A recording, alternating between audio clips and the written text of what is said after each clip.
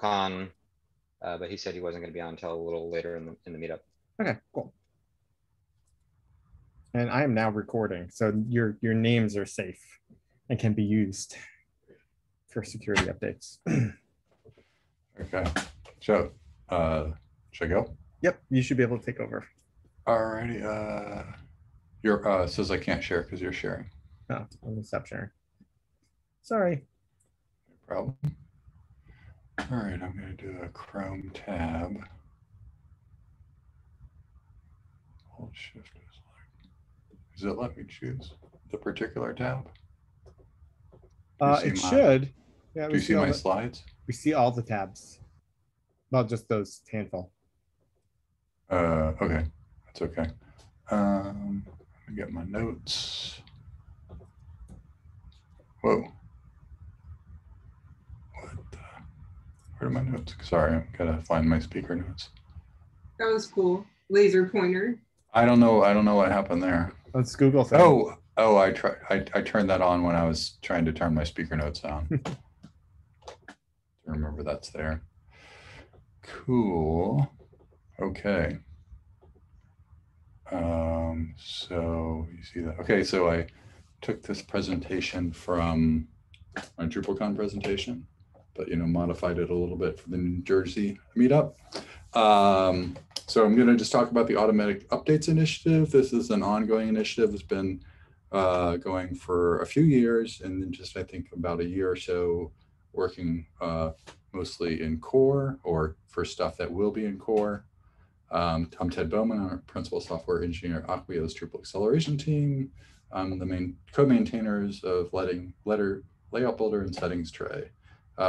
These are people who helped with the slides because a lot of the slides came from DrupalCon, so I can't take the blame or credit for all the slides. If you're interested in working on the Automatic Updates Initiative, we definitely need a lot of help, and there's a lot of different expertise that we need. PHP, I highlight that because there's a lot of work like outside of Drupal core. There's work in Drupal. We need Python help, we need UX help, and we definitely need a lot of people who understand Composer or like the internals of like how to make Composer plugins. If you're interested, yeah, just the auto updates channel in Slack is #auto-updates. And I guess since, it's a kind of smaller audience today, feel free to stop me for questions along the way. This is sort of a mixture of the two sessions that I was part of at DrupalCon, one a more technical and one an overview. So if people are interested in more technical stuff, there's slides, and if people want to get down the details, yeah, feel free to ask. So the initiative's been around for a while. There's a contrib module that supports 7 and 8, but it's for non-composer sites. It does have securely signed updates and it displays critical PSAs. So that's been around for a while, and it's usable now.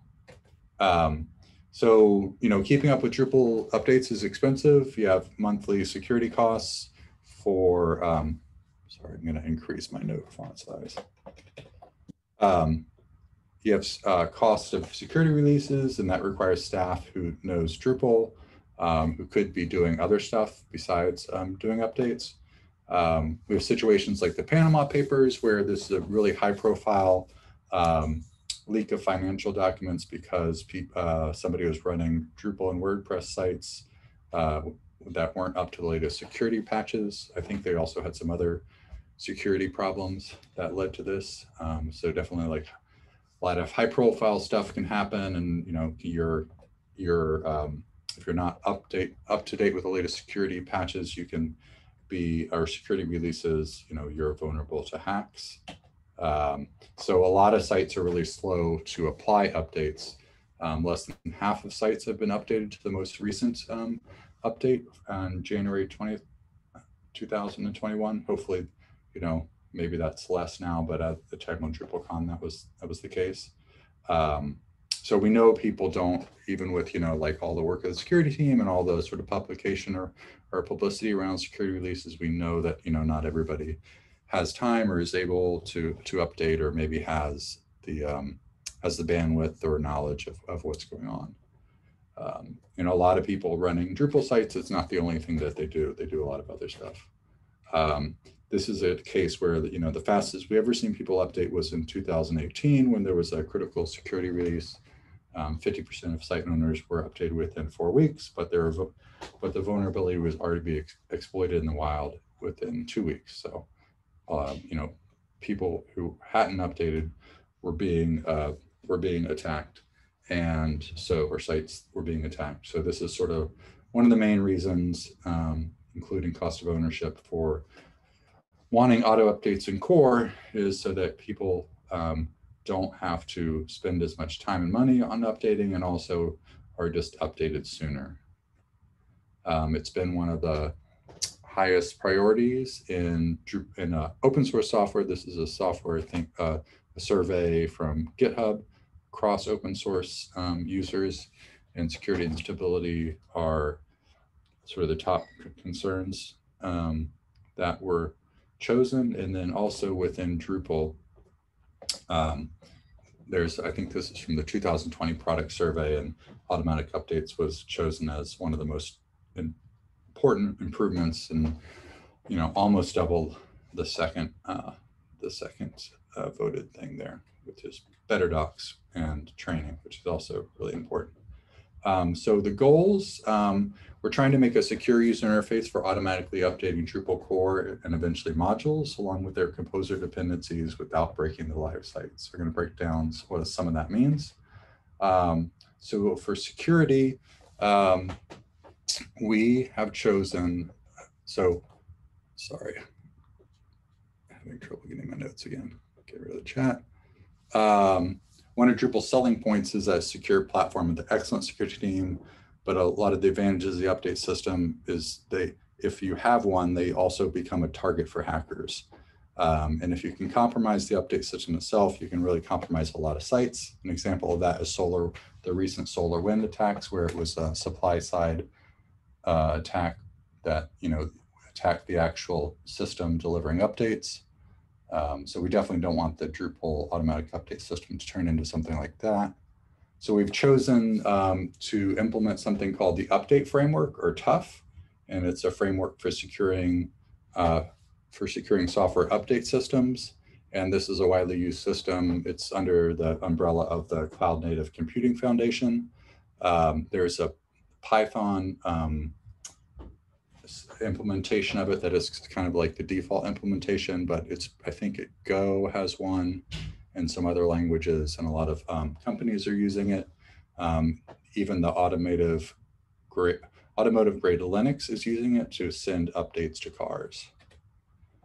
So what we'll do in Drupal is we're going to have a client library called PHP-Tuf that will be used by Drupal core, and then Drupal.org will use the Python implementation to securely sign the updates.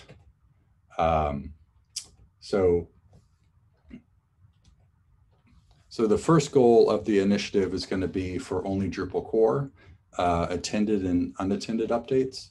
And the initial version will enable bug fix and security releases.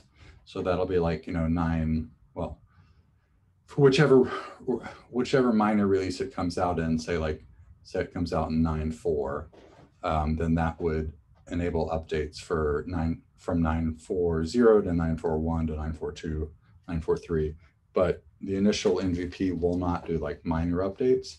So it wouldn't go from like 10.00 to 10.1.0. So only patch releases. And a lot of that is because the minor updates become a lot trickier with configuration updates and possible content database updates.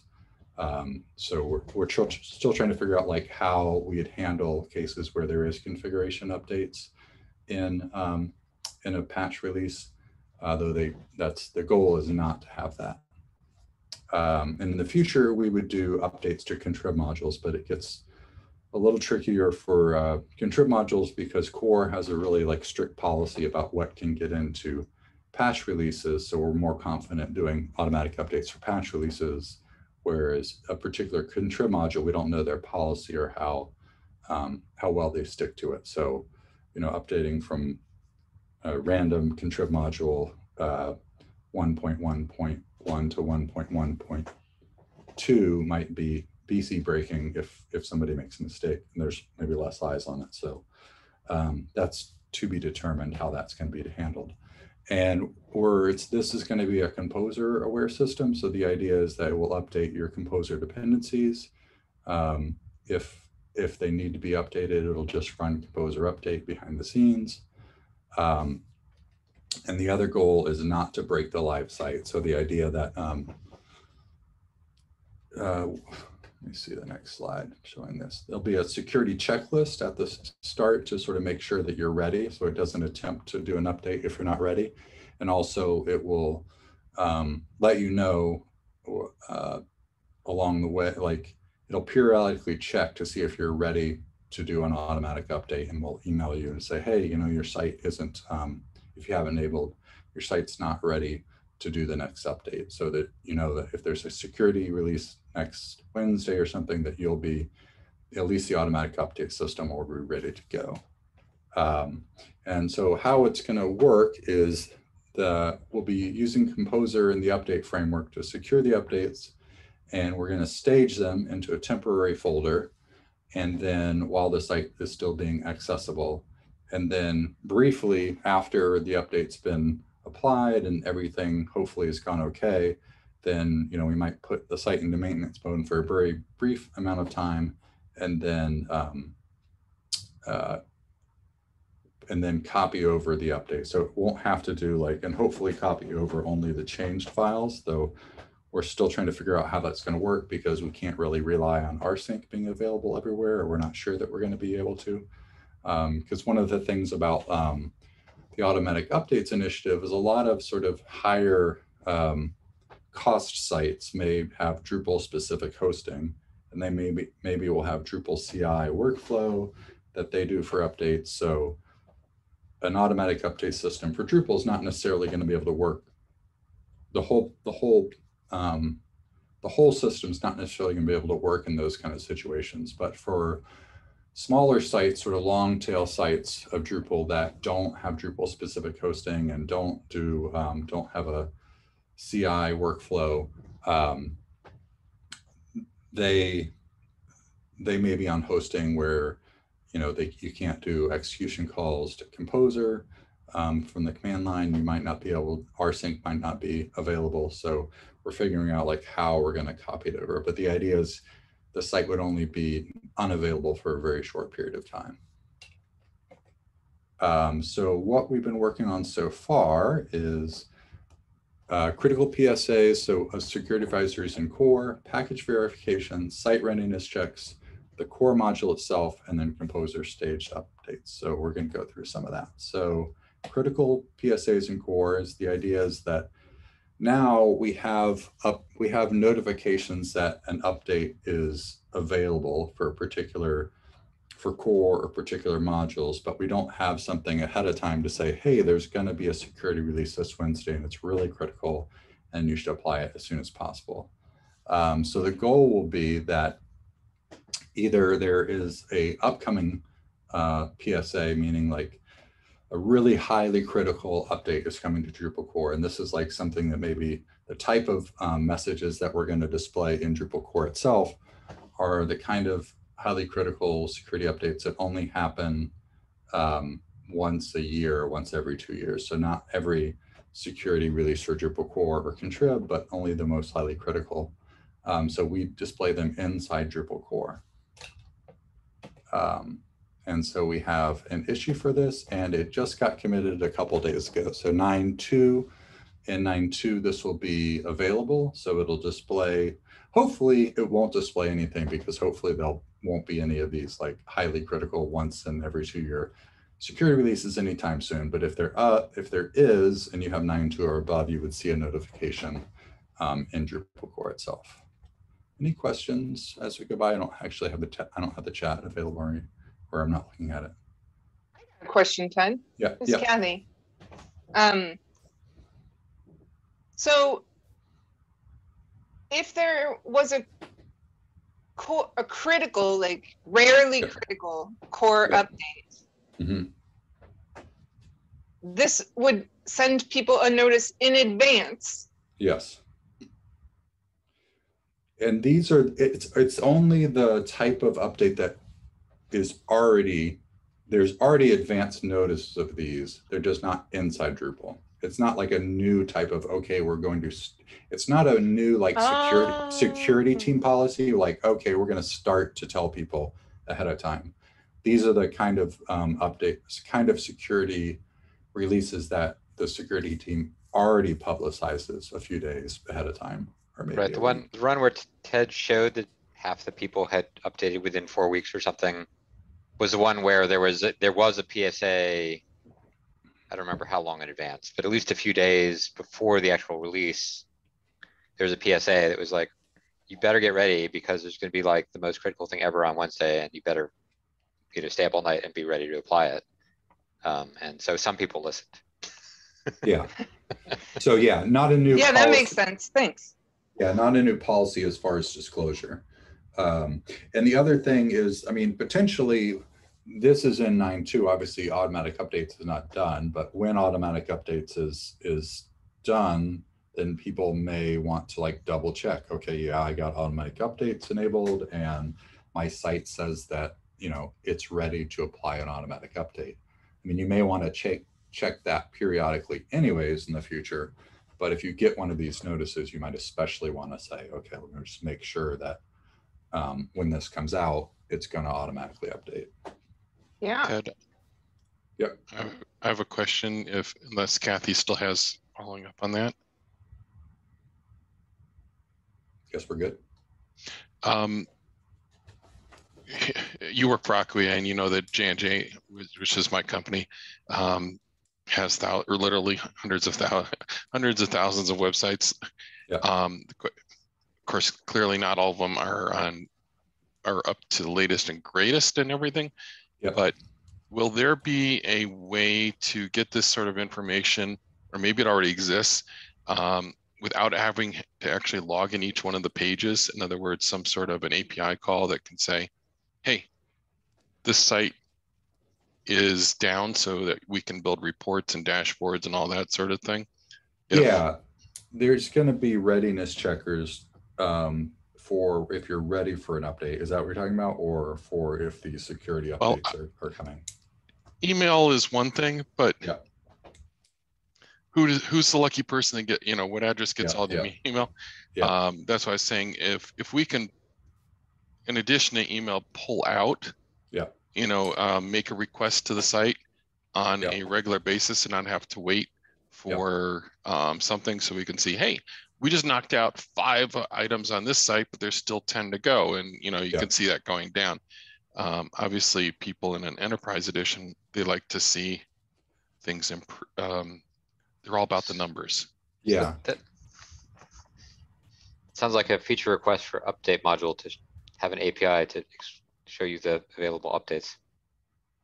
Yeah, so that kind of stuff would be available now, but the update module doesn't really have a clean API to get that kind of stuff. There is an issue to do that. So once that is there, and that would be in the update module itself, then, writing a console command to say, show me all available updates or return to me all available updates should be pretty trivial. Yeah, right now there's actually an example of what you have to do to get the update module to tell you the security updates, and it's really not you have to really know what you're doing. So part of the audit, we're working on some of the update module stuff too, because we're going to, at least initially, we're going to be using it to say, tell us which, what version of a particular module we should be updating to, and which one is the security release. Because one of the things in the auto update module will be, I only want to automatically update for security releases, not anything else. So right now, the update module doesn't really have a good way to tell you like, oh, this is or Composer doesn't have the information to say, hey, this is a security release. The update module does have a way to tell you that, but it's not very clean to get it. So that is one of the issues that we're working on. As far as like a way to get the updating, the current notifications about upcoming releases, you could do that once we're done by calling the API in core, but also like it's just a JSON feed from Drupal.org. So in a lot of cases, it may just be easier just to parse that JSON feed, which already exists, but right now, or is usually empty because this only has the feed of like the really highly critical security updates. All right, did I start at 7:20? Does anybody remember? Thank you. Yep. Okay, so we have the client, the PHP Tough library, and then the PHP Tough Composer integration library. And we've worked a little bit, or Joomla and Typo3 have shown interest in this. I actually don't know that the sort of current practice of whether Joomla and Typo3 sites are always Composer integrated, but I think last time they came to one of our virtual sprints was really before we started with the Composer integration. It was just the PHP Tough, which is just a way to sign packages, and it's not really Composer aware. But I'll sort of show how it works. Is there's sort of delegated authority on signing, and the root JSON file would keep track of all the keys, and it's kept in the root keys are kept offline. Then you go down from like timestamp to snapshot to targets, and targets is where you actually say, okay, these are the files that I have signed, and here's the signatures for them. And I have a little example of how this works. So how this would work once we get and we're pretty much, I guess, here probably is what we've done is you have this fetcher. Let me see. You have this fetcher that you say, okay, I'm going to send this fetcher in, and it's going to be able to pull files from my remote, the update framework repo. And right now our client repo is just memory storage, but this is because we haven't really got past the point of testing. But you would load your root JSON file, and that's really all you need to have to update from the server. Usually you have if you've done this more than once, you have more of the JSON files locally, but let me see here. You basically create an updater, which is the PHP Tough updater. You refresh it, which means it's going to go out and get all the new JSON files and make sure that it has all the latest signatures. And then you say, okay, I want to download this particular target file. And the root JSON keeps all the keys and tells you which keys have been delegated to other responsibilities. And then when you download, there's a top level targets JSON, which you could have all your files in there, all the files that you're going to download, but usually would split it up into delegations. And so the delegations can be multi-level. And you could do it by directory if you wanted, in say Drupal.org's case, if you wanted contrib in one directory and you wanted core in another one, and then maybe you wanted all the composer metadata in another directory, you can assign the assigning authority to those to different roles. So this is an example of if you were getting that target file target-file.txt file, it would look at targets.json, and then it would go to the left here to the target file targets.json, where it would have the information about the correct signature for that file. You'd download it, and then you'd make sure that the signature would match. Another thing we're working on is integration for our PHP Tough library into Composer. So it's kind of tricky because Composer doesn't really let you easily swap out the downloading of all the Composer files. But we've had a couple, an example in here would be how you might want to split it up if you were using it. You might want to have like a targets metadata JSON, which is all of the targets that are actually Composer metadata. So if behind the scenes, when you're doing a Composer update, it goes out from the packages and gets these packages, or maybe from the repository for each repository, you get packages.json, it would tell you, okay, Drupal.org's packages controls all these contrib files, and it would send you down a whole big JSON file called package.json.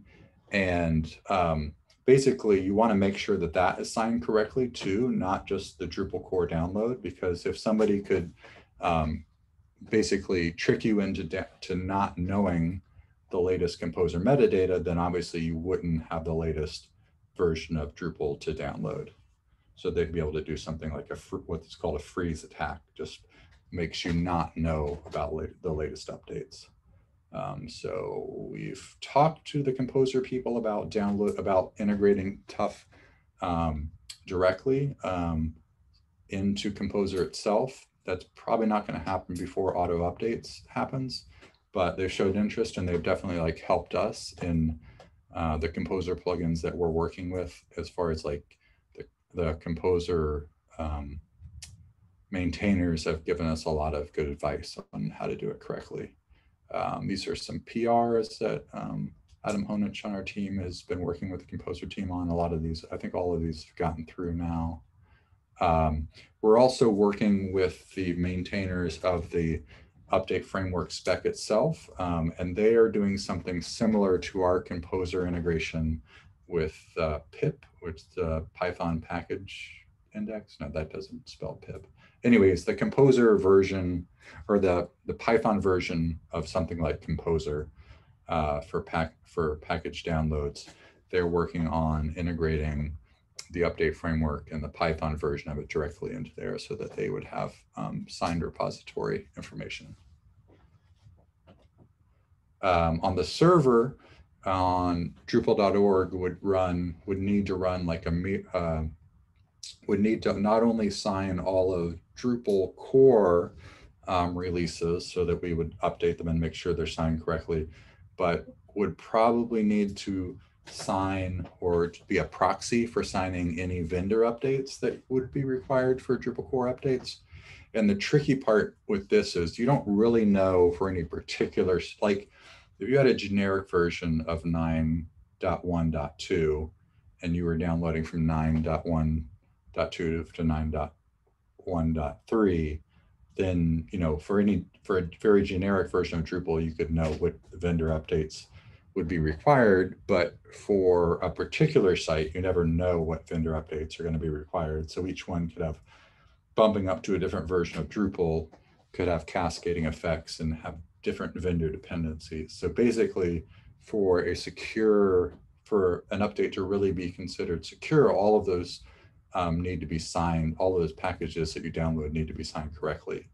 So that's going to be kind of tricky on the Drupal.org side, but there's plans are in the works for sort of having a proxy signing mirror that when you're downloading something from packages, Drupal.org would have basically have downloaded it itself and have provide you with a signature that when you get this, you know, random vendor package that Composer wants, would be able to tell you, yep, I have a signature for this, and if you check that, you know, the file matches the signature, then you're good.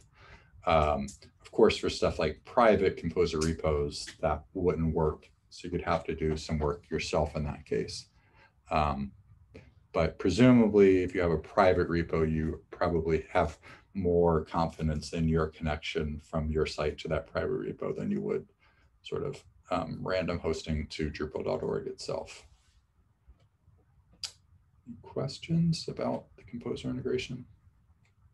And then the other thing that we're working on is that Composer staged updates, the idea that we want to be able to safely update the site with as little downtime as possible. Basically, we want to copy the whole code base somewhere else, perform the Composer updates there, and then merge the changes back into the live site. So an idea of what might happen is this: on your left is your app root without the Composer, without the staged update, and then when it needs to implement a staged update, it would sort of make a nested version of your site with the update and actually do all the updating there. So if something takes a long time or something breaks, your live site is fine. And then when it copies it over, it would kind of just merge everything back up above into your live site. So you could take the live site off for a very short period of time. So this is kind of, in a sense, this is kind of what the contrib module does for automatic updates, the one that's not Composer aware. It does take the site only offline for a brief amount of time and it does the update in a staged way, and it just brings the files, only the files that have changed over.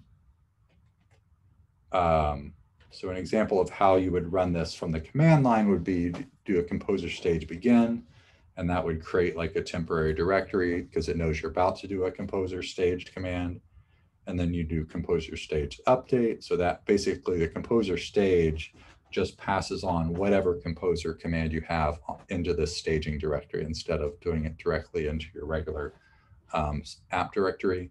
And then composer commit would basically say move everything back over, maybe put the site into maintenance mode. Probably Drupal core would call this itself and put it into maintenance mode. And then finally, composer stage clean, which would remove, you know, your staged update once it's finished. Any questions? So this is something you could use outside of Drupal itself. It's not Drupal specific. And the PHP stuff is also not Drupal specific. The only really specific part about the composer integration with PHP Tough that's Drupal specific is the fact that somebody has to run a server repo of the update framework to sign everything. So you couldn't just say, well, I'm going to have my my special non-Drupal app and I'm going to sign it with, I'm going to make sure everything's signed correctly when I do composer updates with the PHP Tough integration, unless there's some server somewhere signing stuff. So until somebody or Drupal.org provides that, then you only have one half of the equation. Yeah, I wanted to back up for a second just to make sure that people actually know what package signing is, because I'm not sure that everyone actually knows what that is or why it's important. Yeah. Do you have a good explanation? Well, I just wanted to see if, if anyone on the call wasn't sure, because I mean, I'm not sure I even have a great explanation, but I could give it a shot. And I mean, it's, you know, analogous, right? In the way that like your browser connects to a website using, so the website, right, exposes a basically public key, and when your browser tries to commit to the website basically is able to confirm that it's the owner of the public key by performing, you know, some asymmetric cryptography, basically. Right, and so that's why you have and for this system, it would be a little different. So Drupal core itself would actually ship with probably several different public keys that were basically, you know, in advance we say this is trusted public key. And so in the system, like a public key allows you to verify the signature made by the private key, but is supposed to not allow you to make a new signature.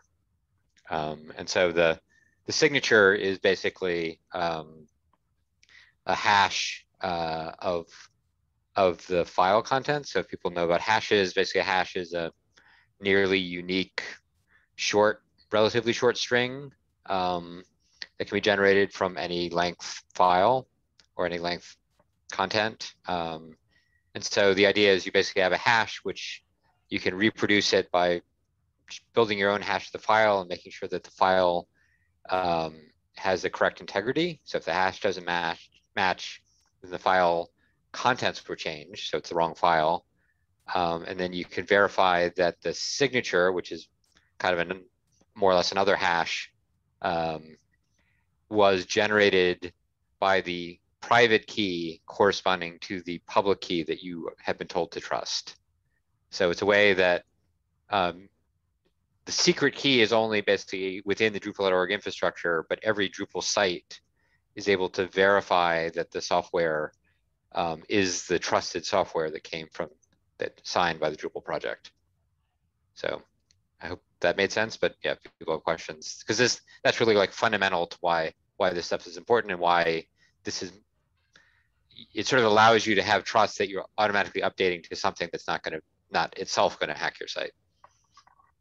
I think the other thing about that is the reason that I guess the update framework was chosen before I was involved, but the reason the people who chose it in the Drupal initiative chose it was because it not only, you know, is a system for like making those public keys available, is the update framework has a system where it assumes, you know, private keys will be disclosed. Not obviously you don't want that to happen, but you want your update system to have a good plan if that happens. So when you start the update and you refresh the metadata from the server, it's going to say, hey, you know, these root keys or this key on the, say, the target level that we told you is secure is actually no longer secure. So you can provide new keys to say, like, don't trust anything that was signed with that previous key because we had a hack and somebody got it. And so we're sending you, it's a way to send new private keys. And so the idea is that it doesn't assume that like the private key system is like perfect and nobody will get access.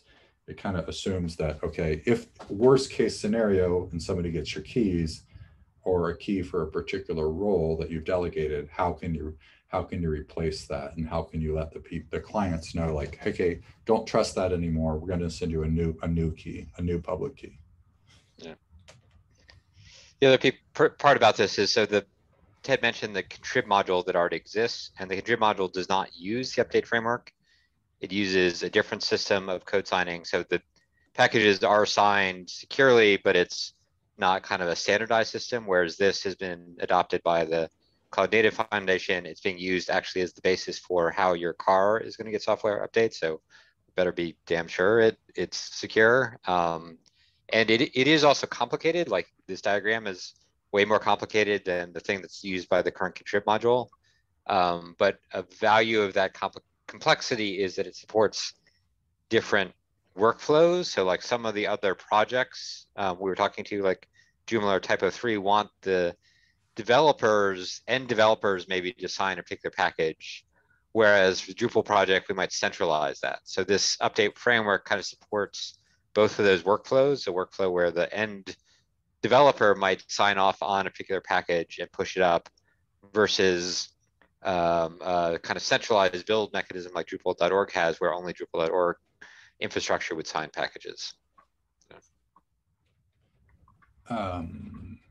Here, where we got through post first stage. Site readiness checks. This is something that we're just sort of starting. And this is I talked about this before. So the other thing to just close on, there's the proposed Drupal project browser, which a lot of people are excited about. And so this, if you're interested in the, you can already help with the project browser by helping with the automatic updates initiative, because ultimately the project browser, if it's going to securely, download new modules or updates to modules for your site, it's going to need to also be secure. So hopefully we're probably going to use something like this or this will be the basis for the project browser. I mean, potentially the project browser could be launched without install ability, but just the ability to browse and find modules within Drupal. But once we actually want it to browse, download, and install modules, then everything we've talked about already as far as security, you're going to want that to be applied to your modules, because updating to like a totally unknown module or a module that could be compromised is just as dangerous as updating Drupal core, because once a module is installed, it can, it could wipe out Drupal core and replace it with anything else, because you're running its PHP. So this will hopefully be the basis for that. But I don't think the project browser has to wait for automatic updates to be done, but hopefully they'll sort of converge when automatic updates is done, and then when the project browser is like ready to actually do installs. So if you want to learn more, these are actually things from DrupalCon, which hopefully they'll be available. I don't know when, but there's a video from the from the update framework maintainers did a session at DrupalCon. So when those videos are made available, or if you have a ticket to DrupalCon, maybe they're available to you now. But this is like an overview of the update framework in a non-Drupal specific way. And then I had a technical overview now, which is kind of what we went over here, maybe in a little less detail actually than that. And then we have the auto updates channel, this Drupal contribution, that's probably not still there, but the Drupal Slack auto updates channel. And we have every 2 weeks, there's a asynchronous meeting in auto updates. So if you're there at the time it's going on, you can participate, but also you can comment after the fact, I think for like a day or something, and people sort of try to pay attention to that if you want to find out what is going on with automatic updates. I think that is all I had if people have questions.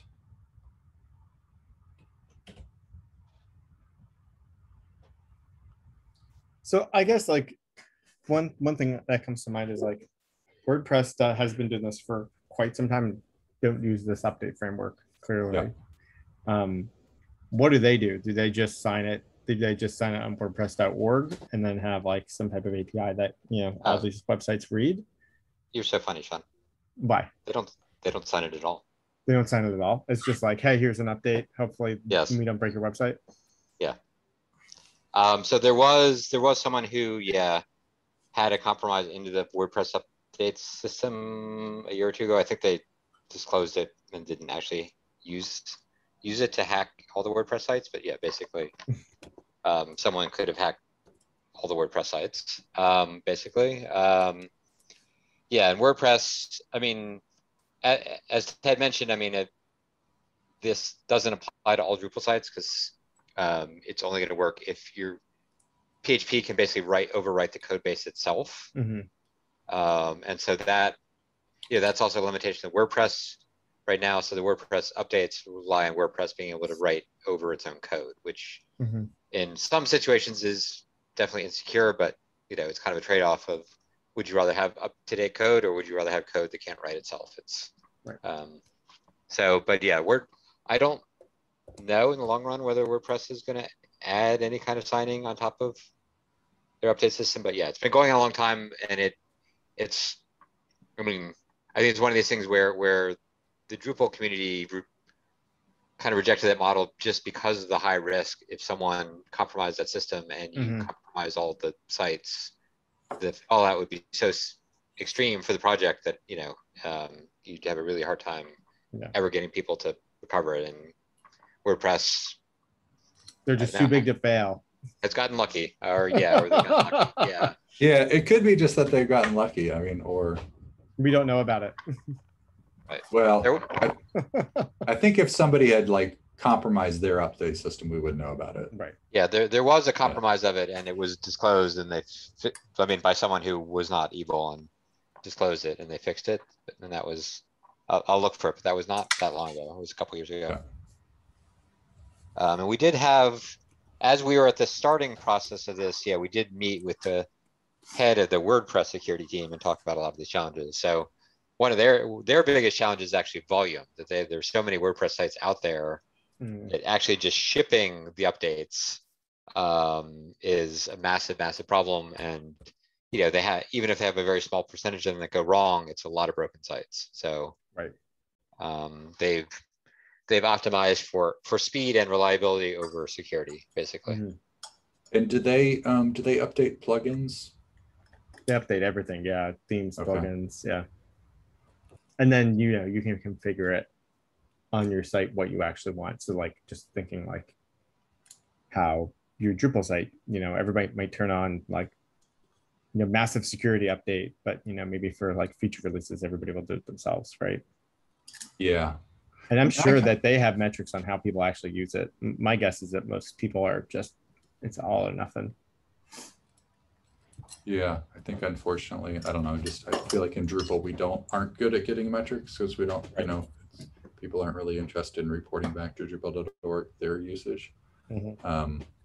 But we did have a question. Yeah, are you going to post that that version of the slides or some version? I will post the versions from, yeah, I'll post this version, sure.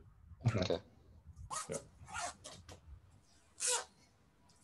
All right. And maybe last question, Ted. So from your standpoint, are there urgent things to be done? Like I've worked with Ted on the tough client in PHP. So that's, I think, really approachable kind of for people that know PHP, because it's basically just writing not super sophisticated code to implement the spec, a small subset of the spec, basically, just so you can verify that the things you got were correctly signed. It doesn't do the whole end to end. So, yeah, there's stuff in the PHP Tough. That's probably the most approachable library.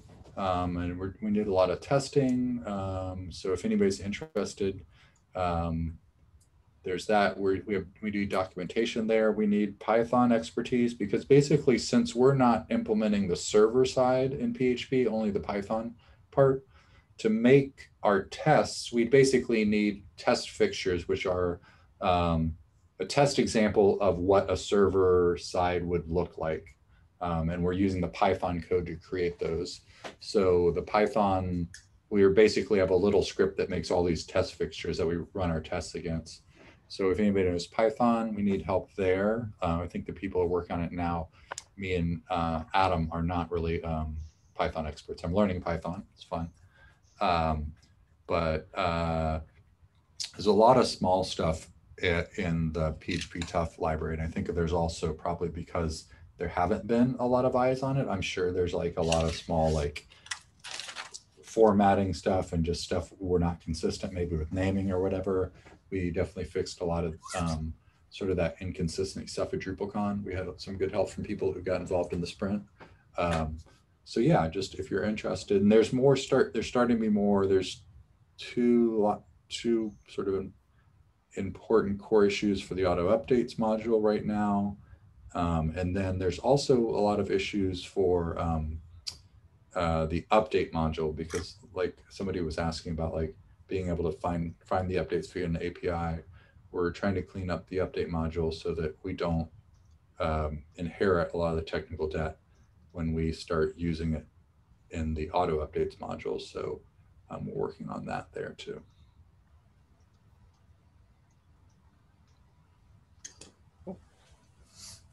Well, thank you, Ted, for coming and presenting on this, and we look forward to seeing how things go. Yep.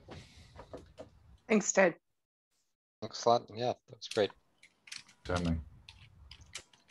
It's always good to hear people like talk about the technical things, right? To like hear it be put into like conversation like that. So yeah, it's really nice. Cool. I'm going to stick around, but at some point I'm going to have to go out. We have a book club that we do that happens to be on the same night. My wife's already, I'm glad my Zoom's not cutting out, because I think my wife is on the Zoom for the book club now, but I'll stick around for a little longer. All right, good. All right. So do we want to do questions, or I know, Ian's here now and had. Yeah, we had a whole bunch of questions. So let me do like a couple questions. Ian, maybe you can give us a quick recap, and then we'll do a couple more questions. Yeah, I'm going to be very quick. So. Okay.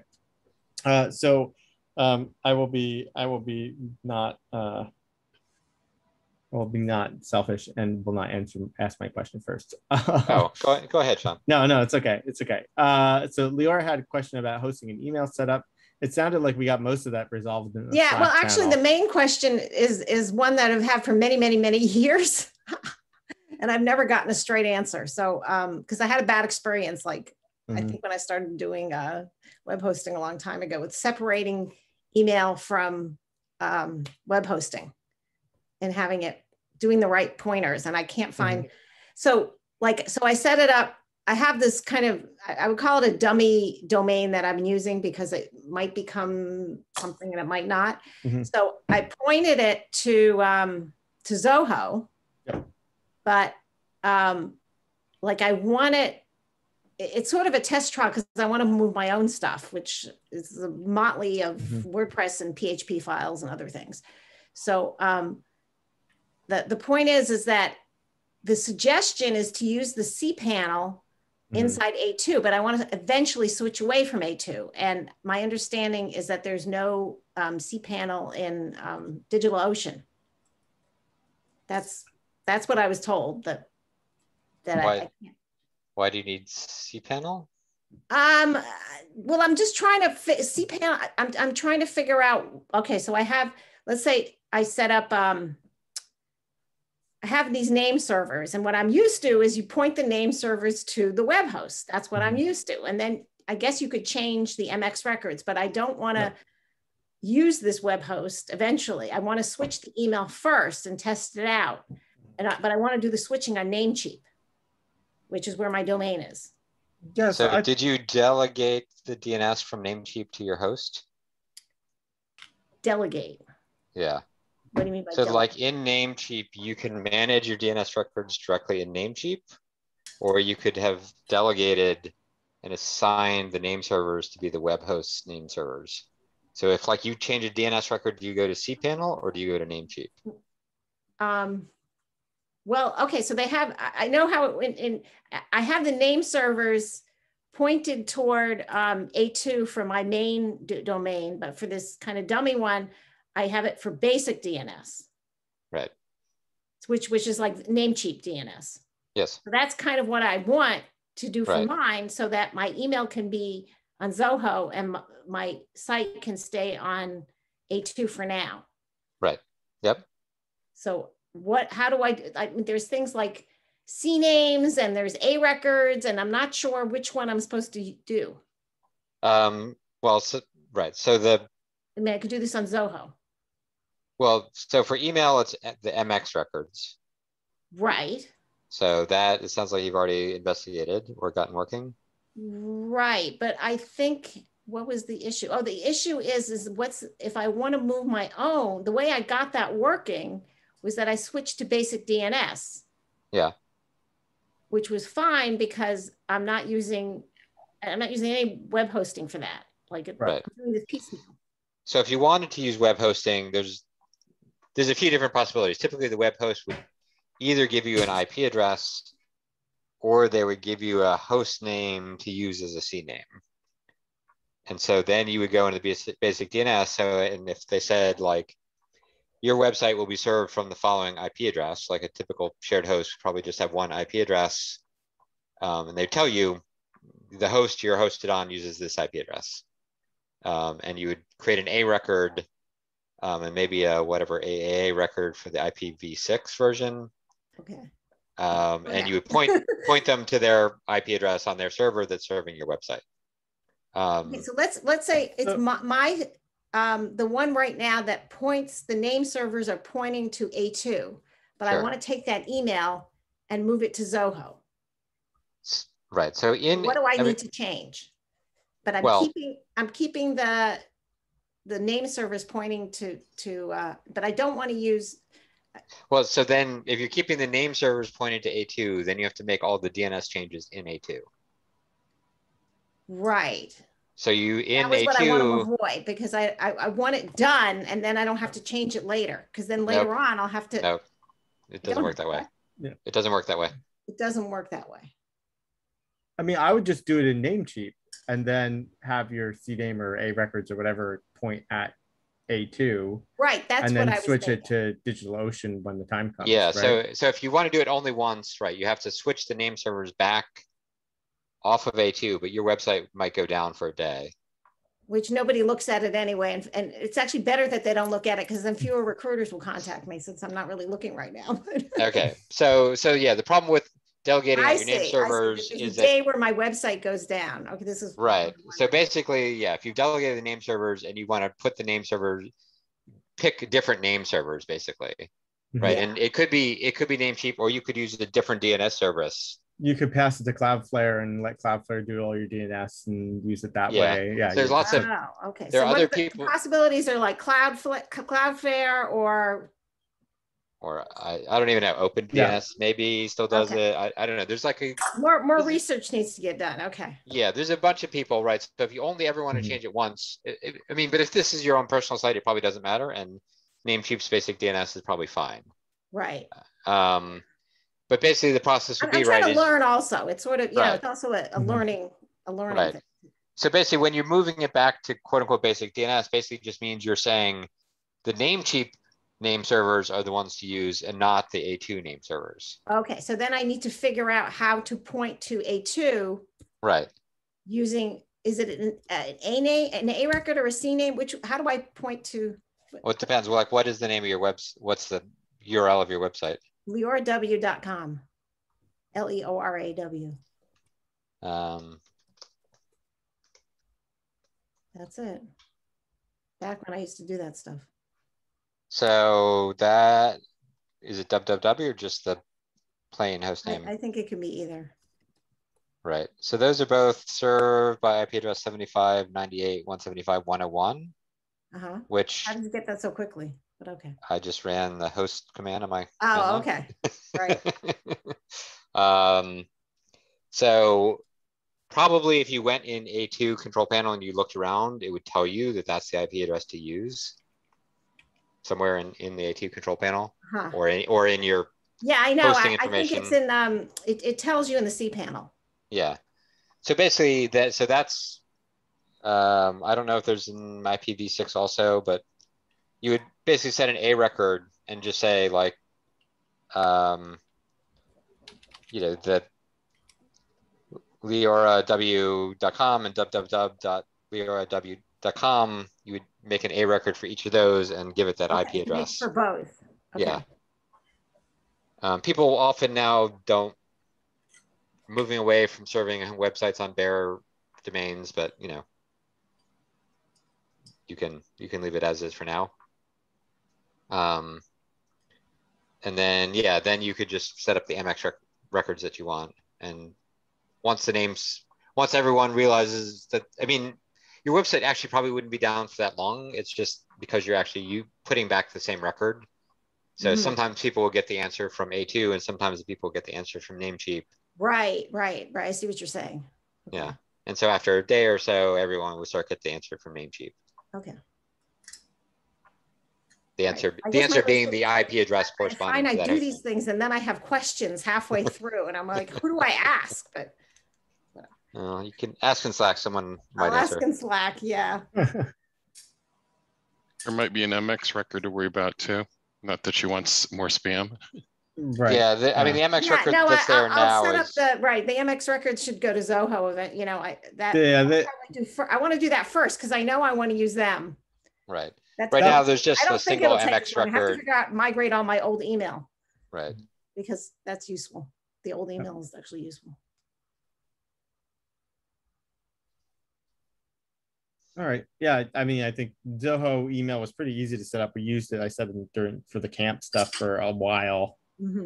But again, I think we just had bare DNS managed by Namecheap and did it there. The price for the lowest is fine. And I think I can get what I need with the first tier of pricing. Yep. I like to pay anyway, because I feel more like I'd much rather be somebody's customer. Good point. Yeah. Now Facebook is a good experience in why we're not their customer. So good point. They don't care about us. So anyway. One problem solved in theory. Yeah. All right. Thank you. That moves me forward. Yeah. I'm still nervous about actually doing it because I asked this question before, but one day I'll get courage. You'll be fine. Okay. Thank you. More email problems from Levi. How to troubleshoot a partial email failure in Drupal 7. So are you on a production site and the emails just sometimes go, sometimes don't? Correct. So to give you some context, it's a Drupal 7 site that they have decided to migrate to WordPress.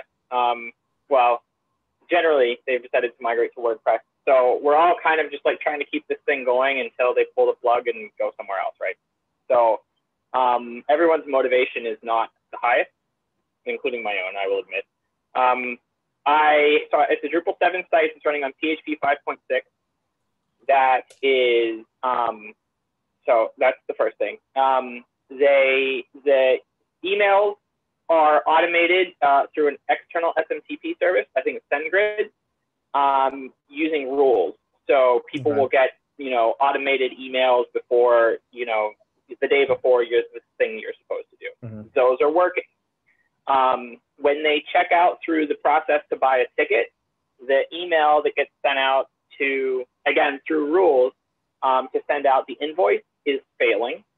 But if the site administrators go into the back end, and say, send an email to whoever, that one works. So all these things kind of like through rules and through Drupal Commerce, some work, some don't. And interestingly enough, the forgot password email is not working out of Drupal core. That one's getting the same error. So my question is just what are some suggestions on like where I go to debug this? So I've looked at dblog. dblog just says couldn't send the email. Right. And I'm not getting any like specifics. So yeah, I've dealt with rules in email far too much. So the first thing I would say is look at mail log. I don't know if you did that yet. That will at least log all the mail actions that are happening, right? So like, okay. You can see like, oh, email got sent to this person. This is what it was before it goes to SendGrid.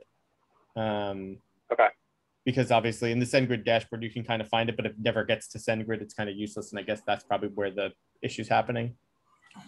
Right, Drupal's either not sending the email at all, or for some reason Drupal and SendGrid aren't happy with each other. Right. Yep. And then the other thing I would look at is the rules configuration. Sounds like it's probably the culprit, maybe. I know rules can be very finicky about what it does. Yeah, that was my first thought too. But then the unable to send the password reset email is what threw me, right? Because that shouldn't be coming out of rules. That's just core Drupal. Well, and look at what email sends the emails in different scenarios. I mean, that's what I was thinking, because it's configurable. Right. You can set up different like mail handlers. I forget what module I think they're used. called mail systems. Yeah, mail systems. And then you can end up setting one to use one kind of mail system and a different thing to use a different mail system. So that would be what I would check. Yeah, and I mean, you don't have to use a UI to configure that. So you might just dig into that API in Drupal 7 and just see if that has things configured. Because that right there, it could be like someone decided that the password reset email should use SMTP email and other emails should use SendGrid or something, right? And that might be why that one fails. I mean, the fact that you have the password reset one to fail is kind of convenient because that's probably really easy to reproduce. You could put in more debugging around that if you had to. Okay. Do you know how SendGrid is integrated? Is it the API or is it SMTP? Unfortunately, I didn't do it. Okay. So it's something I've inherited. Yeah. So I would check the SendGrid. I would check the settings. If it's using SMTP, I know for a fact that they deprecated something a couple months ago, which may still actually be on, but like maybe there's some like weirdness there where you need to use the API key instead of the username and password that used to be the authentication method.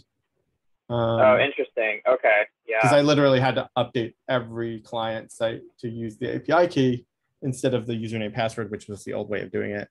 And then they have an API version of dealing with it versus SMTP. So there's like more than one way of integrating it. So, again, it sounds like, something is misconfigured somewhere along the lines.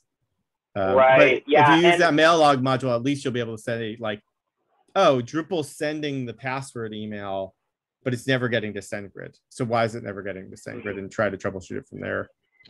Make sure it's not getting caught up in any spam folders or anything too. So it actually gets out, but it doesn't. Question. Right. But you don't in this see case, it. we're getting an error on Drupal itself saying unable to send the email. Okay. So but it's not an error giving coming me from an error. SendGrid. It's a Drupal error, right? It's a Drupal error, right? Yeah. It's like within like the like Drupal print message screen, that little pop-up thing. You know what I mean? Yeah, I wonder if it's not like. Yeah, go ahead. Yeah, where that's coming from, because I would almost think if it's trying to send a SendGrid, it might not do that. Yeah. Like look at where that. My first thought was old PHP. That didn't work. I upgraded to 7.3, and that didn't fix it. Yeah, and then like like Kathy said, the email like account that can send the emails, that's configurable in the Drupal side, but it's also configurable in the SendGrid side. So like somebody can technically hijack it, right? So if like those two things mismatch for some reason, like argument's sake, the email for the invoice comes from, client at invoices dot their domain name instead of just their bare domain name, right? Like it's something stupid as that could fail the thing. In that instance, at least. Oh yeah. So yeah, I mean, I think it's look at mail log, because at least it'll maybe give you some more like insight to the Drupal side of things. If you can say like, okay, everything seems to be wrong on the SendGrid side, then you can debug it over there further. Right. Okay, that's super helpful. All right, that helps me a lot. Thank you. I appreciate it. And then feel free to ping us in Slack when you're ripping your hair out. Yeah, will do. Right. Hopefully that's next week. All right. Ian, you want to give us a quick rundown of DrupalCon? No, because I've lost the doc. Give me a second. All right. Next question. I'm gonna do my question real quick. So hopefully somebody has an answer for this, or could tell me that I'm crazy and don't do that. So I'm migrating a site. The way I've done it so far is I've kept the node IDs, so that the canonical URLs still go where we're going before, in case they were shared out or some weird other random things that are going on. And I have some new content that I need to make, but I don't want it to conflict with my incremental migrations over the next month or so, where new content is going to come over from the existing D7 site. So my thought was, is there a way where I can like basically programmatically create a node and say, node, I want you to be ID 9000, and so that the next one I manually create is 9001, 9002, 9003, or whatever it is, right? But that gets me around the upper limit of how much content the client will create between now and next month. This is what we did for BioRaft. Yeah, I remember you saying something about this, or somebody saying something about this at one point. Yeah, I just posted the example of the code in Slack. Awesome. Here, I'll share a screen if you want me to share also. Cool. If people can, let's see, I'm not allowed to share, but you should be. I stopped. Oh, share screen. Okay. Okay. So this is definitely not beautiful code, but it works. And we had exactly this problem, even more so that we have ongoing new content being created over potentially the span of years, which is why these numbers look large. So that, yeah. So, that we potentially have literally years of new content being created in the old site that is incrementally migrated to the new site. And we're also creating new content on the new site. Right. And so, yeah, I think just a couple tricks in here. User IDs, you might also want to worry about, and the user IDs don't work the same way as node IDs. That's not a problem for me. So okay. that one's easy. But still worth thinking about. This was I don't know, could be my fault. Let's see. Yeah, that was my fault. Totally my fault. Okay. So, and then, yeah, basically just create, when we install like a module that's always installed, when we turn on the site, we, in the install hook, create a node, and the node API actually doesn't care if you use node type that is totally non-existent. I mean, you could use an existent node type, but whatever. I mean, you could use, like, if you have something dummy like the page node type, you could use that, or use any random string. I think you can even delete this node once you either right away, possibly, or after you create some content for sure. But it doesn't matter a lot. It's not going to show up in any of your views because it's a non-existent node type. Yeah. So basically, the one trick here is make sure you pick a revision ID. You might want to pick a revision ID that's larger than the node ID, because your old site might have run the revision IDs up much higher than they did the node IDs. Yeah, for sure, that's the case. So I would say that would be the main thing to look at, and don't naively assume that you should, unless you go way, way higher than you currently are, don't necessarily assume that setting the node ID and the revision ID to be the same thing is a good idea. Mm-hmm. Oh, and I made it unpublished too, right? So yep, no one's ever going to see it. Hey, Peter, cool. Yeah. you went with this sort of implements hook, which you're going to have to get rid of or something at some point, or remove. Have you just considered going into the database and isn't there an index? There should be an index value, and if you were to set that higher to your 2,000, 8,000, you might just be done anyhow and never have the dummy input value. Yeah, I mean, look, you could go straight to the database and figure out which table has the auto increment offset. Are they? That would automatically be in the node table, presumably, and the version table would have one too. Mm-hmm. Right. So you probably have to figure out which two different tables you needed to go make a query against and set. And yeah, you could certainly do that too. This was just like, if I do this, the node module knows where to write the data, and then I'm all set. Mm-hmm. So, and it's been fine for the last, whatever, 4 years. So is that sequences thing only for, is that for the node or is that for users based on that? That's comment? for users and maybe I forget something else. Yeah, I only see one thing in that table right now in the Drupal 9 version of this database. So I'm like, it's yeah, definitely users, and whether I feel like there's something else that Drupal core uses, but it's not that common. Okay.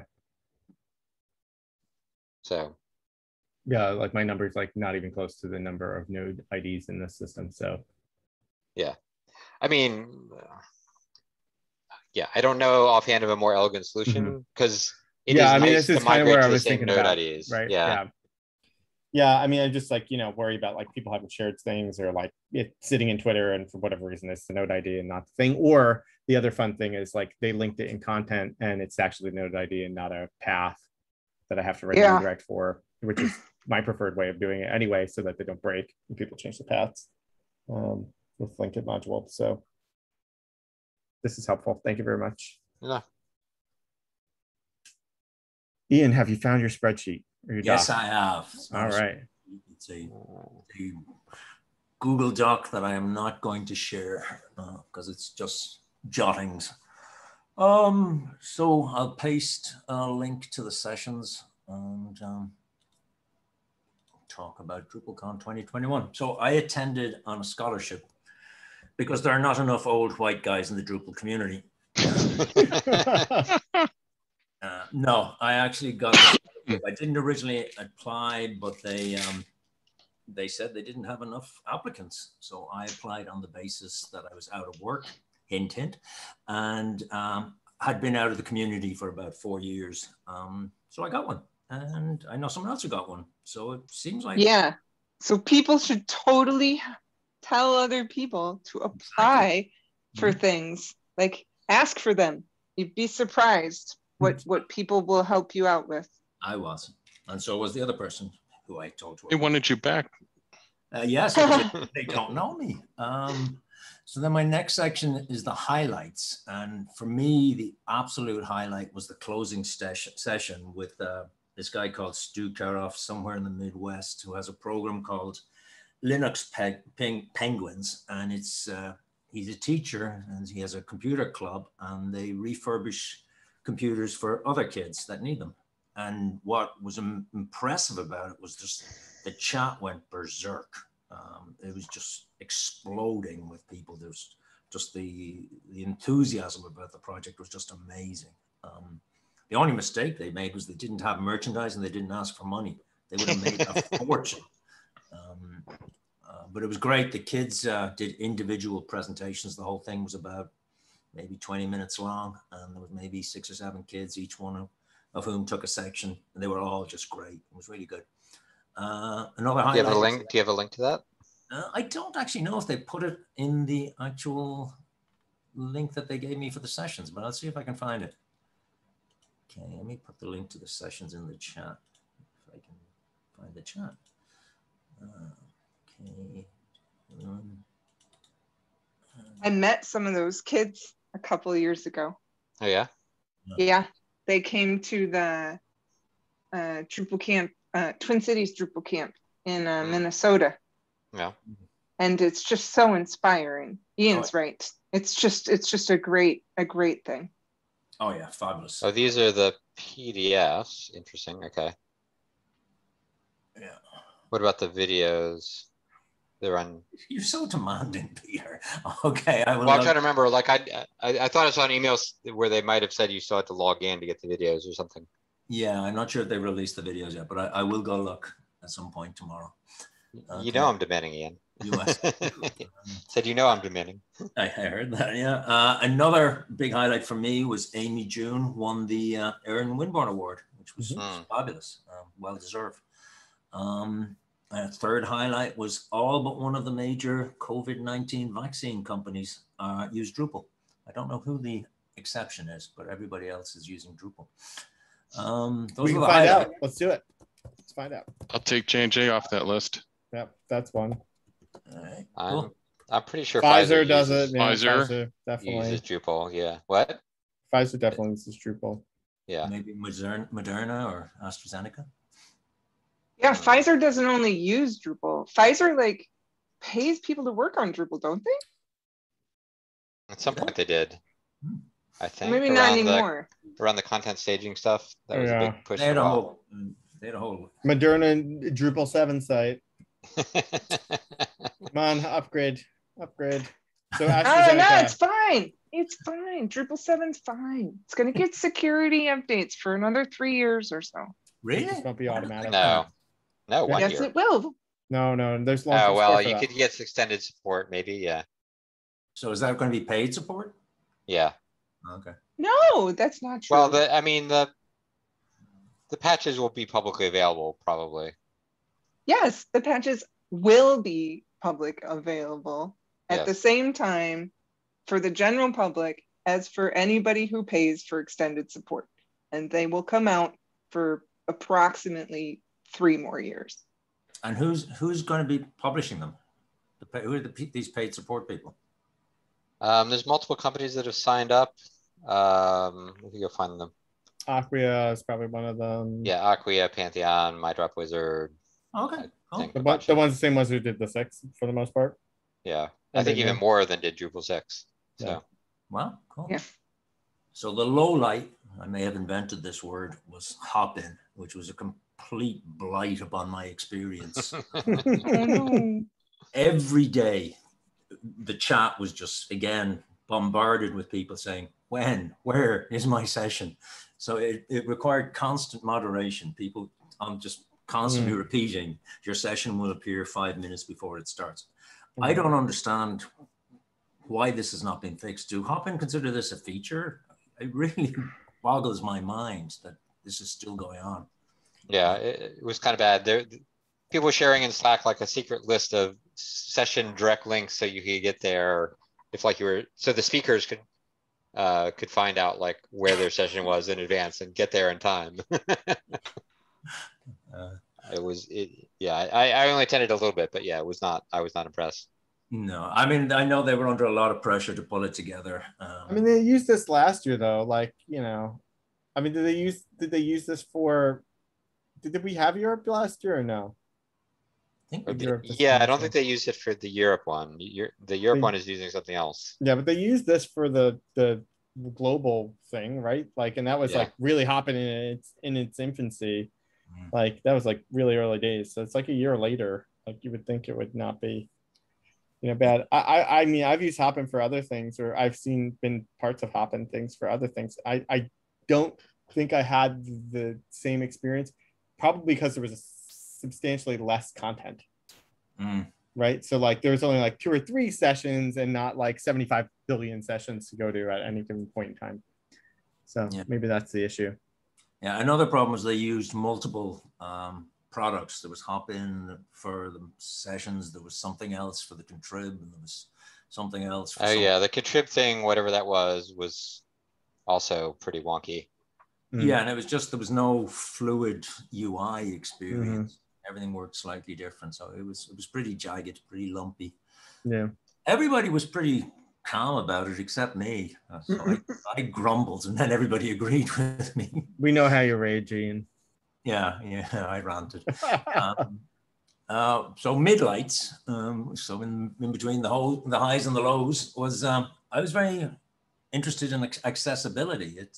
It was huge. There was just so many presentations on accessibility. I'm also saying this in the WordPress community because I've been flirting with WordPress folks.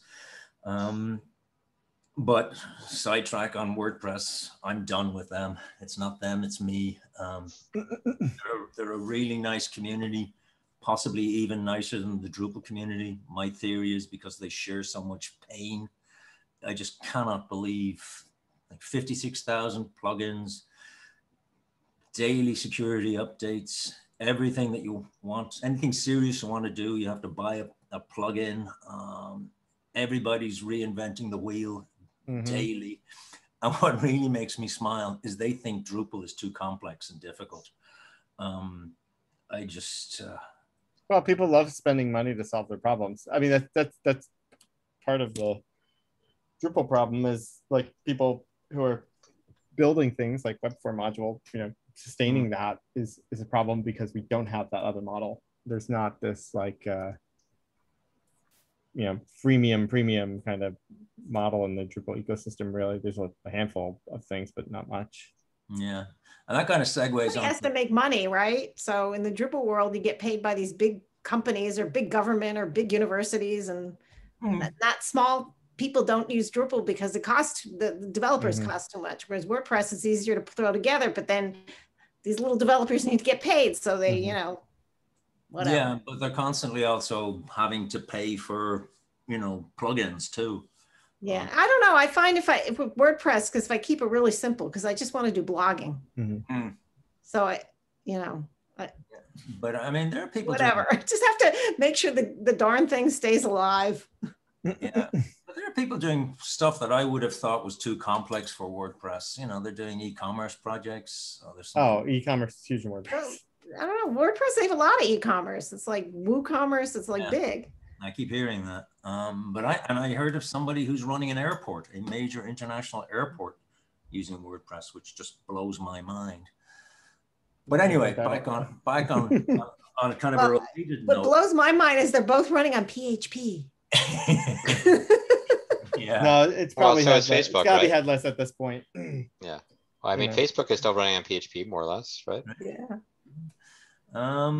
So back on the Drupal track, I kind of stumbled across, I guess it was some kind of bird of a feather conversation. Jacob Rokovitz, I think his name is. He's the web form maintainer. And he was just talking about how he can no longer afford to support that module for free. And they were having just a conversation in general about how this is becoming problematic. What I got out of it, it seems like Drupal devs are getting older and Drupal's no longer the bright, shiny object. So we're not attracting, younger developers. And I'm wondering what the future of free contributed support is. Are we going to end up with a more WordPress-like model, which is where Jacob seems to be heading? And you can't really blame him. He's got to eat too. Well, his primary business isn't going to be using Drupal anymore. I think that's a big change in the. Yeah, that it. Right. I've been following his blog posts pretty. Well, where was he with MSKCC? Yeah, he was at least. Yeah, I think that's where he is. Yeah. But that's they were like a flagship Drupal 8 site. Right. Like very early on. And so they're moving to Sitecore or something. I don't know what they're moving to. They're moving to something else. Yeah, well, it happens. It comes and goes. Yeah. Let me just say, a lot of people are moving off of Drupal onto something else and then moving back. Yeah. Because it just seems to me like what happens is like a new CTO joins a company and they're like, how much are you spending on this? This is ridiculous. We need to switch to a cheaper option. And then they try and switch to the cheaper option, and it costs them way much more money. And then another new CTO comes in and says, what is happening here?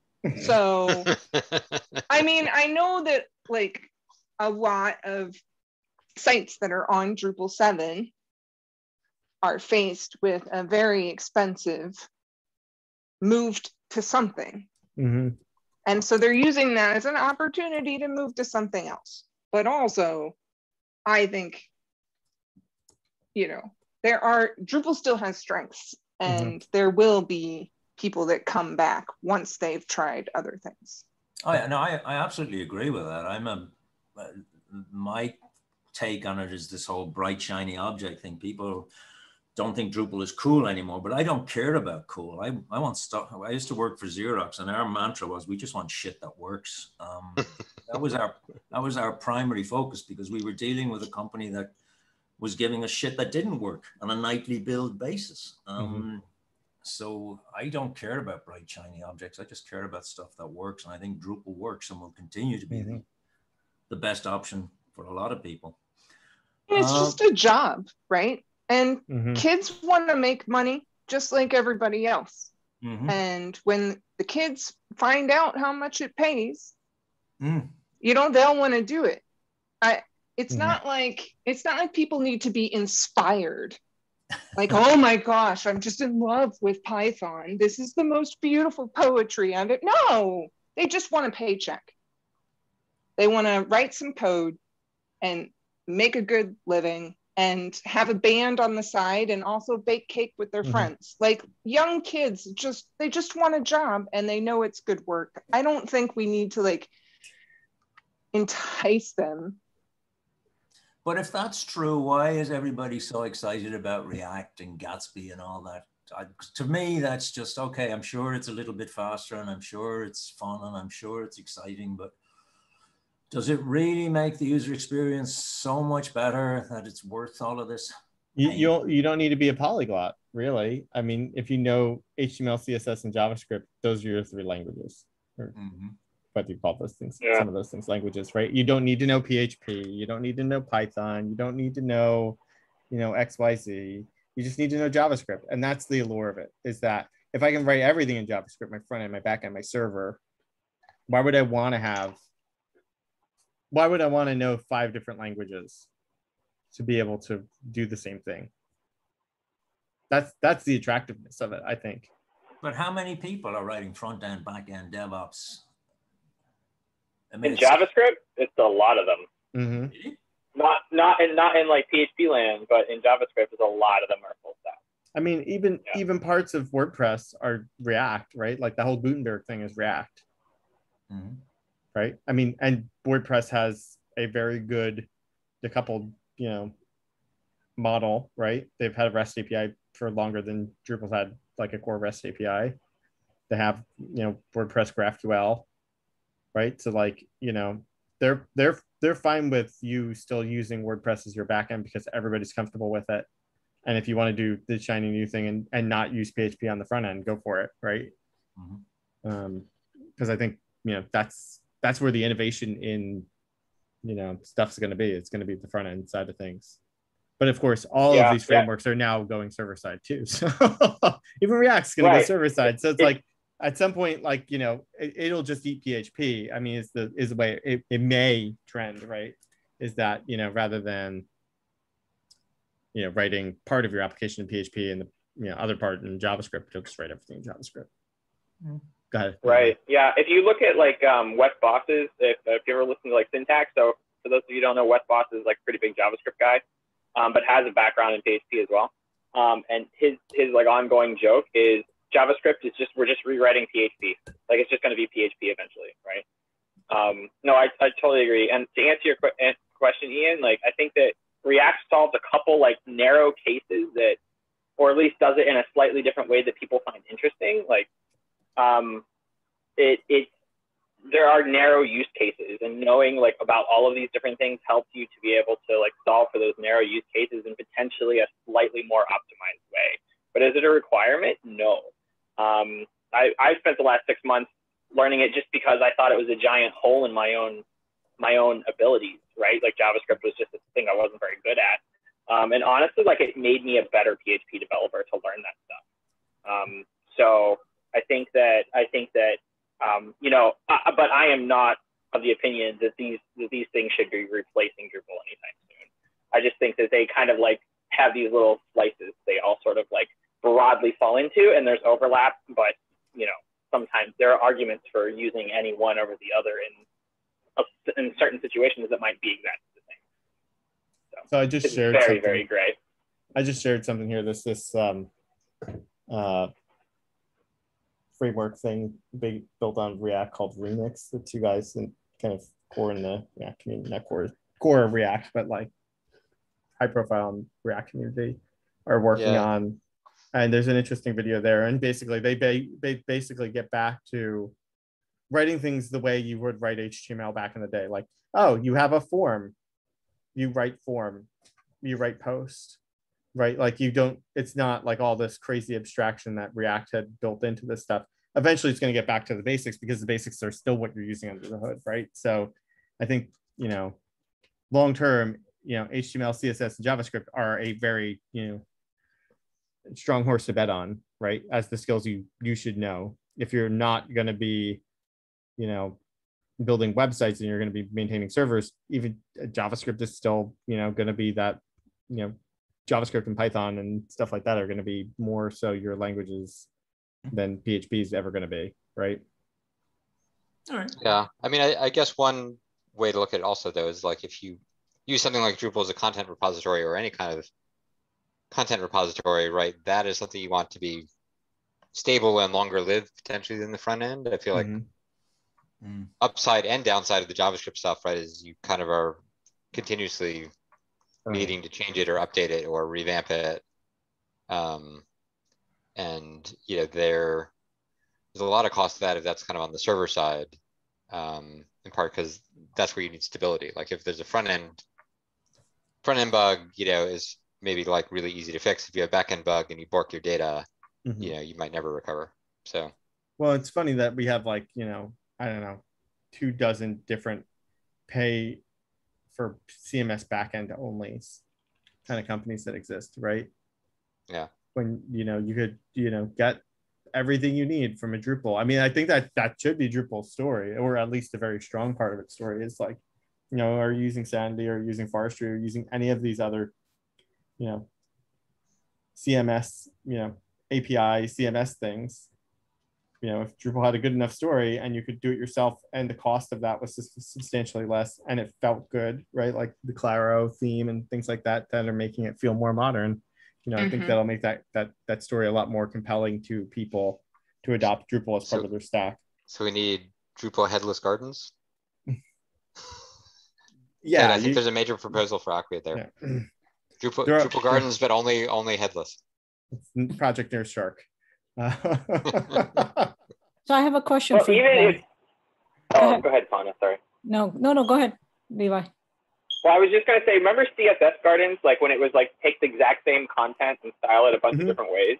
Like you could do that with Drupal, like have the exact same backend and put like 4 or 5 gazillion different front ends on it and just, I mean, style it in different ways. You know what I mean? But like it would also be different JS front ends. I don't know. The Contenta project did that. So the Contenta is like a decoupled distribution, and they had a bunch of different front ends for it, like in React and Angular, and I forget what else, Iconic. But yeah, I would really be interested. They didn't really get much movement behind it, but it'd be great if Drupal shipped with a sort of decoupled first install profile, where you kind of turn off a lot of the stuff you might not need, and you turn on JSON API. But I think probably to make that really viable, probably more. I don't know if just what Core has would be good enough, but Contenta was kind of one stab at that. Yeah, I mean, you're going to end up needing, I mean, a lot of these things like GraphQL, right? So like maybe that's the other missing component, you know, for a lot of these newer shiny object front end things, is that the ability to just have the GraphQL API, you know, GraphQL module and Core at some point. Is that What are you speaking, Sean? Really? Why? Why not? I mean, I don't know why not. I'm just asking you. I'm just asking if you're serious. Are you making a joke or are you serious? No, I'm not making a joke. No, that was a serious comment from a serious person. Okay. I thought some of the JavaScript frameworks already knew how to like wrap JSON API and make it look so you're writing GraphQL queries. There is something like that, yeah. Mm-hmm. So I don't. Yeah, I guess I was curious if it was even needed. I just think from a ability to kind of put different bits of data together piece, right? You're like your GraphQL endpoint could be more than just the Drupal thing too, right? So like there's like this kind of reconciliation bit about it. If memory serves me correctly, that would kind of be nice. Right. And I think like if you want to use Drupal as a backend for Gatsby, you have to turn on GraphQL. You have to install the, you can't get it with JSON API, because I thought it used to work just with JSON API. I don't think so. I think it's the GraphQL module. That's a question for Jesus. We'll have to ping him. But... So it sounds like we need someone to give a talk about what GraphQL is. I heard Sean volunteer. No, I did not. No, no, I was explicitly not volunteering Sean, but maybe Ian. Yeah, I'm too busy with all the other tasks. Yeah. Okay, so I have one last thing. I'm amazed that I sparked so much conversation. I thought this would be very quick, but it's great. The last comment I wanted to make, I've been away for approximately 4 years. So I'm this weird combination of having some Drupal knowledge and an absolute beginner. So I was really interested to basically hear that the Drupal cliff is still very much a thing. And it was borne out by my own experience. And I also heard some random mid-level developer describe her path, and she talked about how the Drupal cliff had been a real problem for her. And then Dries, and I don't know who the other person was, in Dries's, whatever they call that. Dries Note? Dries Note. They also talked about it, and they compared the steps required to contribute to Drupal to some other open source project. And there was something like 20 steps, in terms of what the person had to do and who he had to reach out to explain something it took him a significantly longer time to contribute to Drupal than it did to whatever open source project he was comparing it against. Was it Drupal core though, or a config project? I'm not honestly. I would guess core. Yeah. I think it was core, and it was compared against Symfony and Composer. And it was focused on like the tools that he was using, like a PR, or like do you already have a GitHub account? Well, I have to make one for Drupal.org. So it was very much like about like how many clicks it took. Well, I mean, that kind of maps to a beginner's experience. Yeah. Right. Well, the Drupal Association did put out an RFP for allowing people to create Drupal.org accounts from existing accounts like Google accounts or GitHub accounts, to try to, I think that's maybe was in response to that, or it's probably been a long-term goal. But one of the interesting things, if you saw the Dries note, and when that video was playing in the chat, there was like a bunch of people just being like, I thought it was just me. Like I felt so dumb that I couldn't contribute. I was one of those people.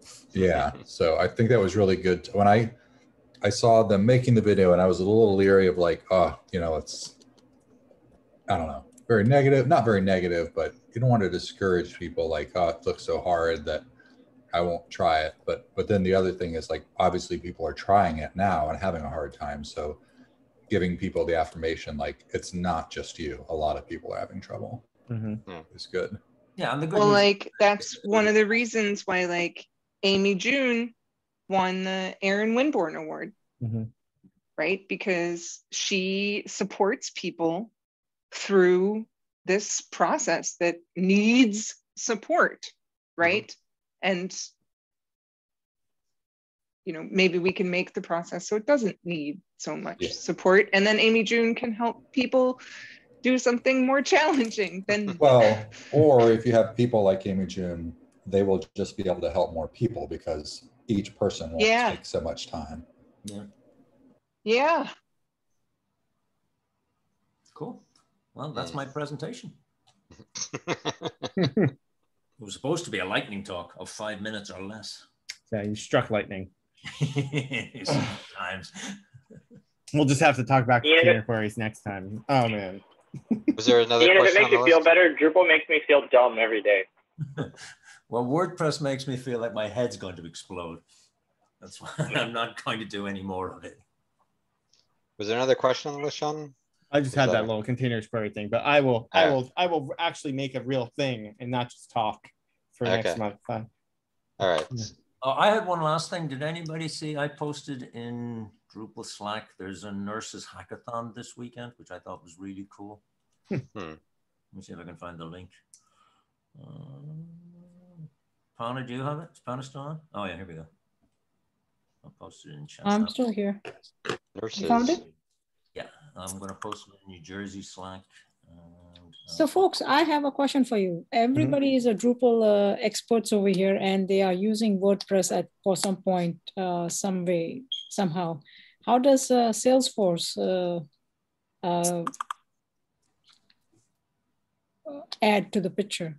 Because none of you guys mentioned Salesforce. You mentioned Sitecore, but not Salesforce.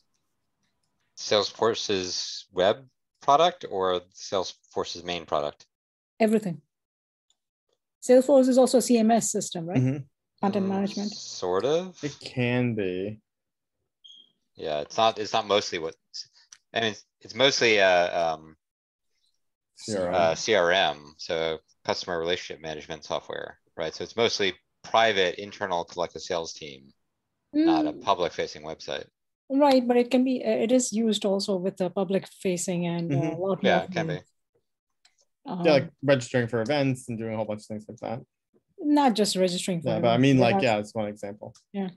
So when you all mentioned about why Drupal is not being liked by others and it's not being considered as a shiny new thing to work on, I'll give you my perspective. Drupal is a little bit tough for newbies to come in and get anything done, even if they come in with a different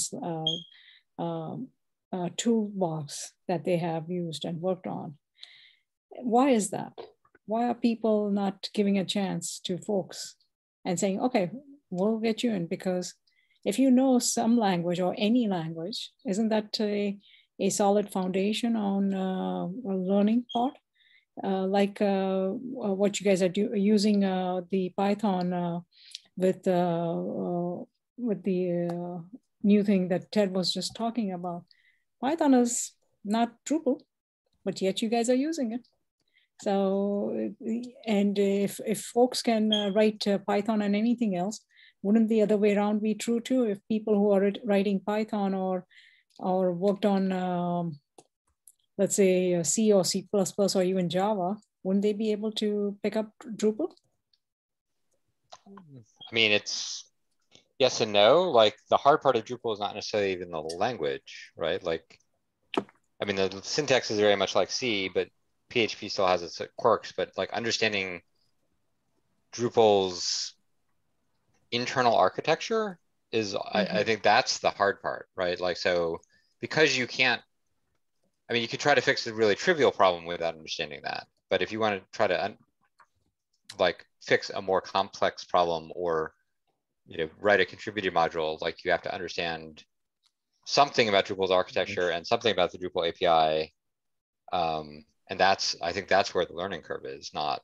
And, people like, and again, I think it's driven by use case. Like if you come to Drupal and you're like, I'm using Drupal and I experience this very specific bug, you may be, people may welcome you and want to work with you and help to fix it. But sometimes things that seem like a really simple bug are actually so complicated to, it's like you hit an edge case and you've experienced it as a bug, but in order to fix that is, like has wide ranging implications. So I think that's sometimes why it seems unwelcoming and people maybe aren't good at explaining it.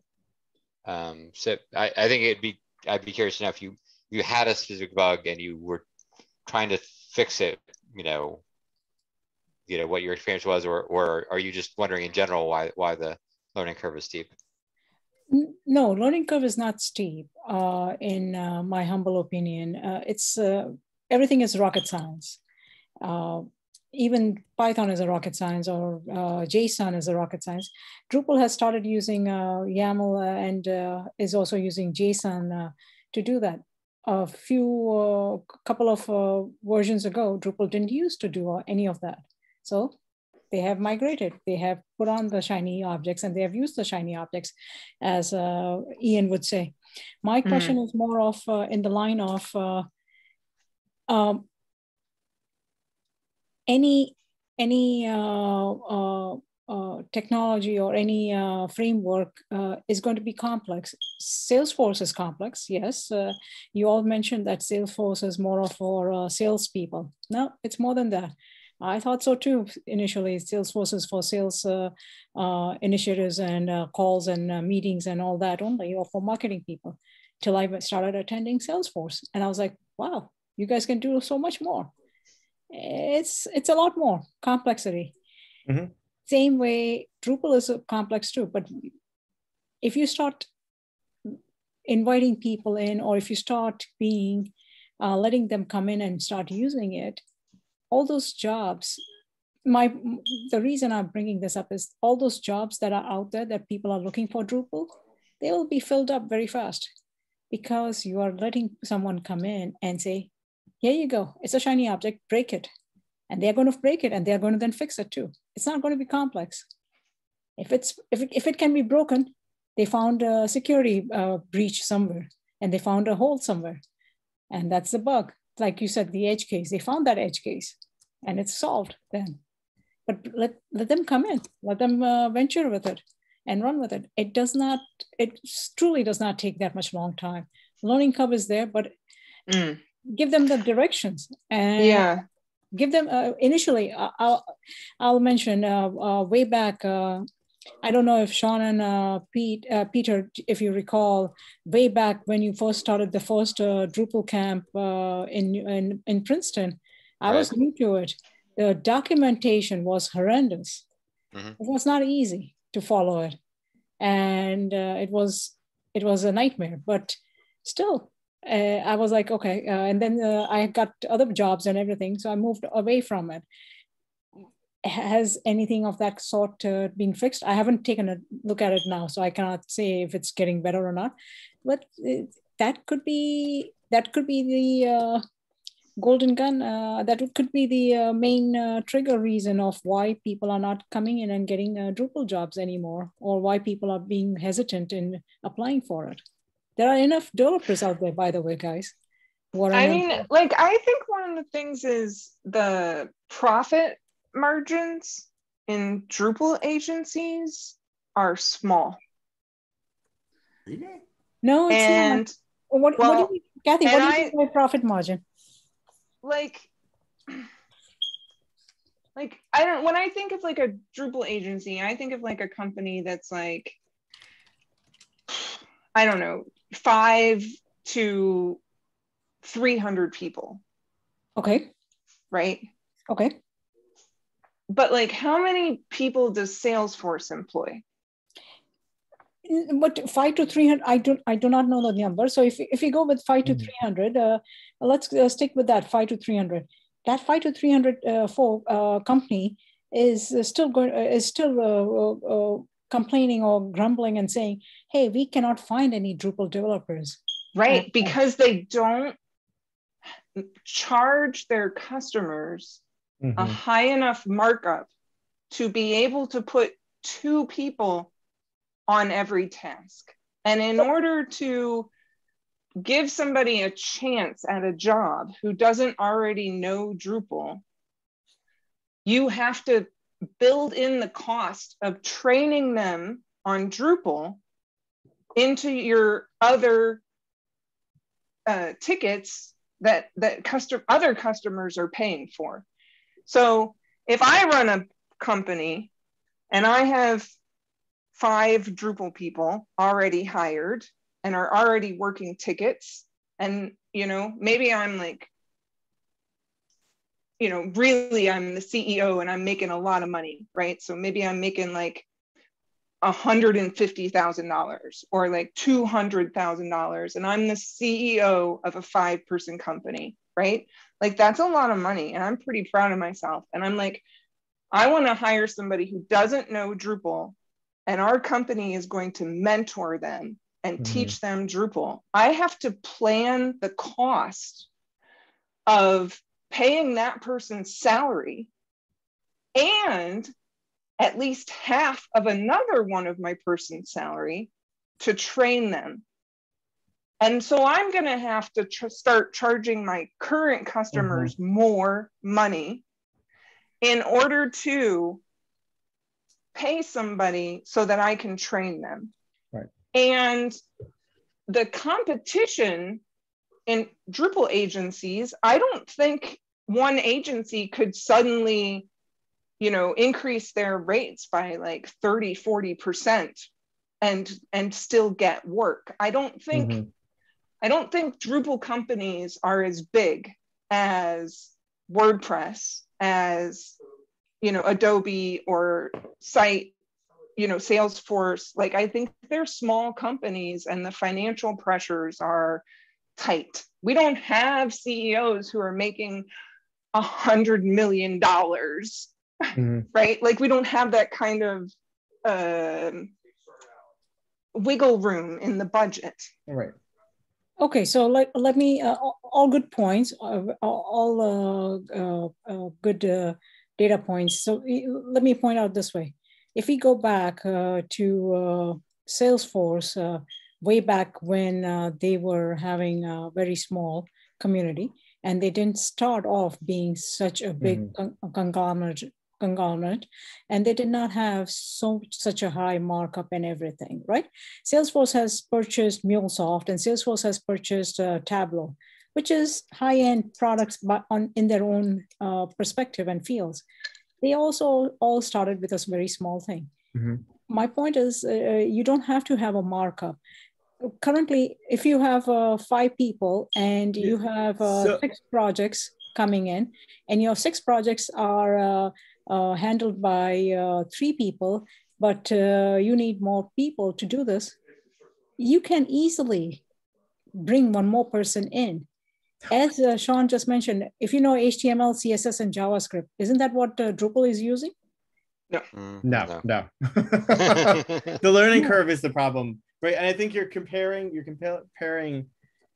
apples to oranges. Yeah, you're comparing an agency to a, you know, publicly listed company that is venture backed, that basically was able to get millions of dollars to build up this massive community of people. No, Sean. I'm not comparing an agency with a publicly trading. I'm comparing jobs with jobs. So it's not. It's okay.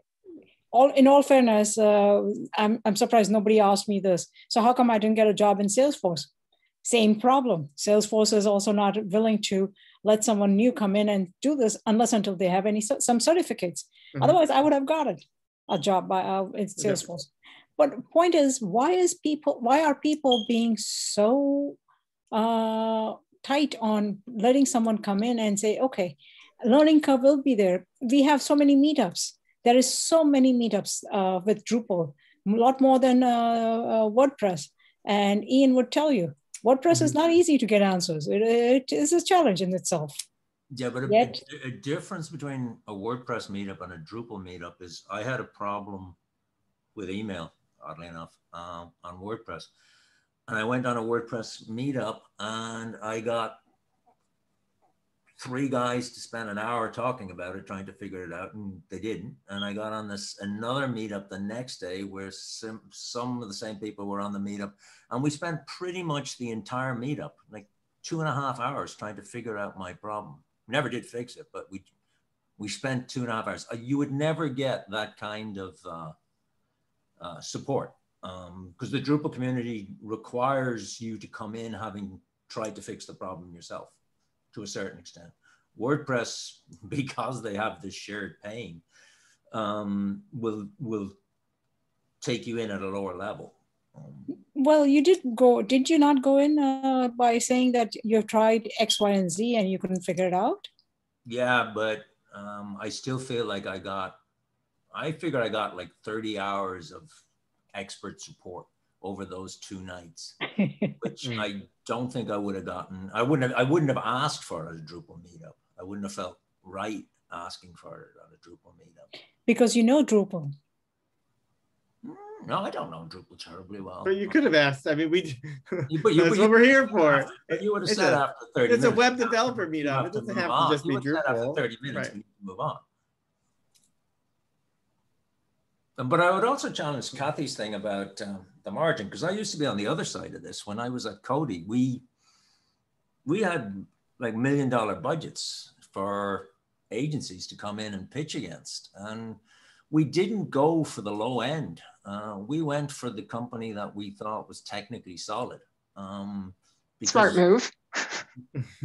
We got a lot of resistance because people wanted to go with the low bid, or because we were very marketing heavy, they wanted to go with the prettiest site. Yeah. I would wager that even the company who had the highest bid still has so tight a margin within their own company that they cannot afford to pay a person who doesn't know Drupal to learn it, and part of a person who they could be putting to work earning money to also train that person. It's extremely, it's like, I mean, it would cost like $100,000. It would cost the company $100,000. Are you like not gonna give those people at that company raises that year? No, like, no. oh, I'm sorry, we're not giving 2% raises to people. We have to cut those back. Okay, like I don't. You're trapped in that death spiral where there are no people out there. There's the expert people who have more job offers than they can process. And there are beginners who can't get a job, and there's a massive resource gap where they just and you've got to break the spiral. Right, but I thought the question was, why don't companies just hire people and train them up? Like if we're talking about a different question, like maybe we're talking about like, how do we get more people good paying jobs in Drupal? Like, let's talk about that, right? Like, let's talk about how do we solve the problem? Not why isn't this one particular solution the answer to the problem? How is that different? Because then we're arguing with each other instead of collaborating. Kathy, how is that different? What are the other solutions?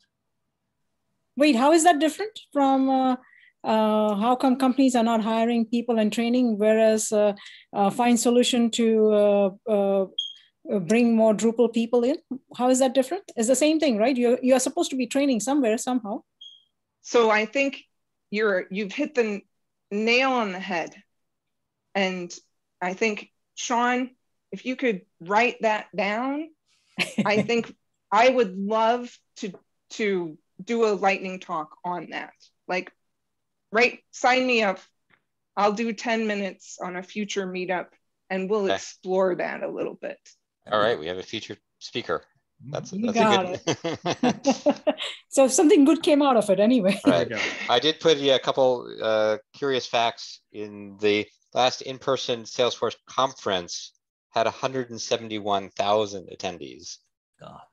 So just scale of that enterprise, of the people involved. What did they charge? What was the radically different? And they probably hundreds each paid of thousands of dollars. Yeah, they probably each paid $5,000, right, or something. Yeah. And now they own Slack, so hey, we're all using Salesforce. Yeah, great. Yeah, and there is I did put a link to the rendered version of the Drupal user guide, which is supposed to help you get started, which is much more polished. I think Jennifer Hodgson spearheaded that, but I don't know Still don't know how approachable that is, but it's something. It's supposed, I think it's the best free documentation for a version of Drupal that Drupal has ever had. Yeah, well, that's certainly true. I agree 100%. I'm still not sure how approachable it is. Right. But like if you were disappointed with Drupal 7's documentation, this is worth a try. It's orders of magnitude better.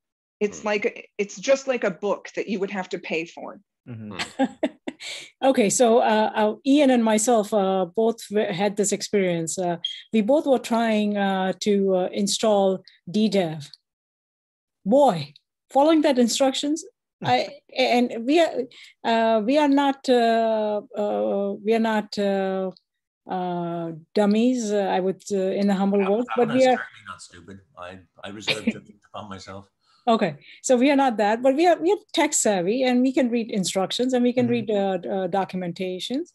I went through it line by line. I went through it step by step, and guess what the answers were to most of the things? Oh yeah, you don't have to do that. Oh yeah, you don't have to do that. So how come it's there? Because there's just one guy supporting it, and he's actually great. Well, now the company went belly up, so maybe that's not the vote to put our eggs in it. Yeah. Wait, which company went belly up? DDEV, the for-profit company. The project lives on, but the company behind it, at DrupalCon, was like, "Yep, we're closing down in like 30 days." They're like trying to be a host and other things. So the people who used to work there are looking for work. Mm-hmm. All right. Well, on that note, let's finish on a happy note. Somebody said, yeah. Beautiful. I think it's gotten better. In fairness, after having been away for 3 to 4 years, I mean, I wasn't even aware about this document that Kathy just posted, and it looks great. So I might even read it. There you go. Well, Peter did the hard work. He posted it. I just said it was pretty good. Yeah. Yeah. Bookmarking it now. All right. Well, so more fun next month. Same place, same time.